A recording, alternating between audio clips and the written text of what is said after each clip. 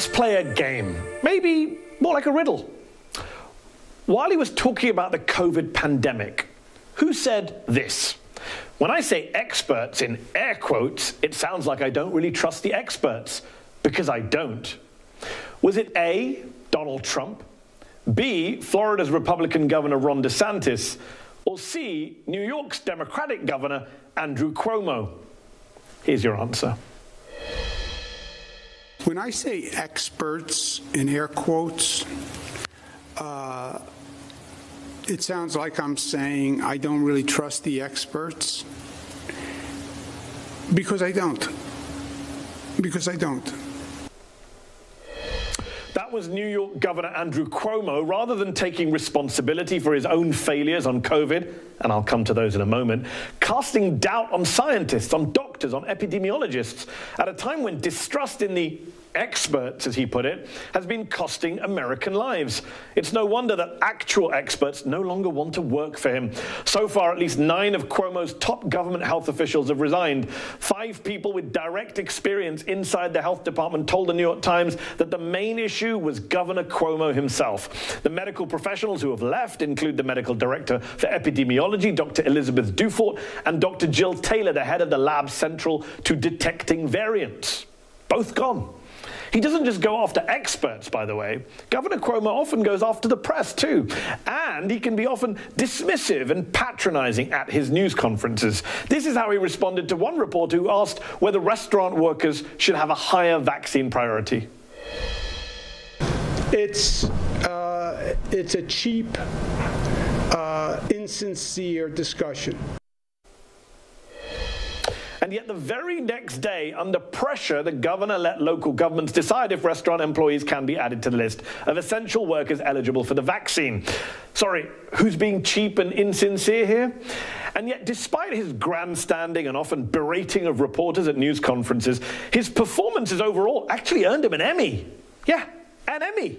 He also wrote a book last year about how well he handled the COVID crisis, despite his state having the highest number of COVID deaths in America, and despite new data showing more than 12,000 deaths in New York's nursing homes. That nursing home debacle, as I've pointed out on this show before, didn't really feature in that book at all. Funny that.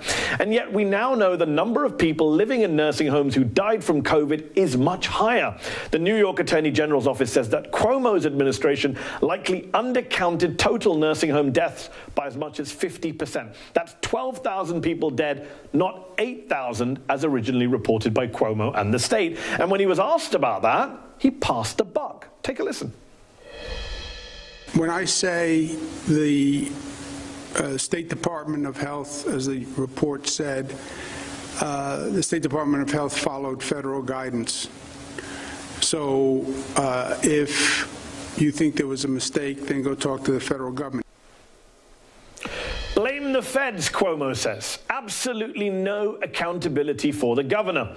We'll see what comes of the AG's probe into that massive undercount of deaths among a severely vulnerable population. Cuomo these days, though, is focused on the vaccine rollout. Here, too, though, he's ignored the experts. County officials across the state had a plan for a mass vaccine rollout that they had been working on for years, only to have Cuomo come in at the last minute and insist on doing it his way. New York is now 28th in the country when it comes to COVID vaccinations. The governor's also gone with a weird damned if they do, damned if they don't approach to vaccinations, where hospitals that don't distribute their vaccine stores quick enough pay a $100,000 fine, but if they dare give any of those vaccines, some of which are going to waste, to someone not on the state's eligibility list, well, they pay $1 million fine.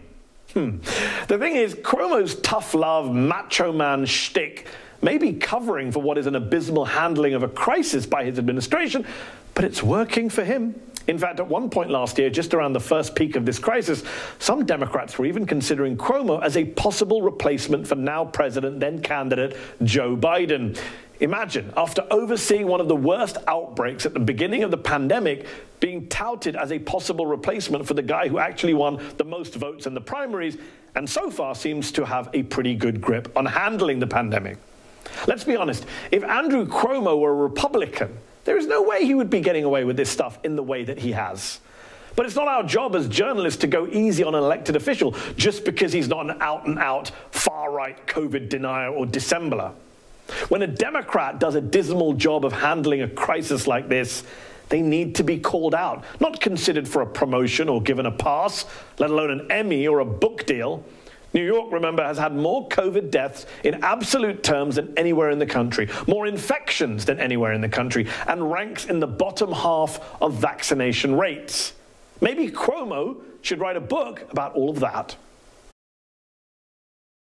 Hi, I'm Mehdi Hasan. Thanks for checking out our channel on YouTube. You can see more of The Mehdi Hasan Show by clicking on any of the videos on this screen, and make sure you subscribe below to stay up to date on the day's biggest stories. Thank you for watching.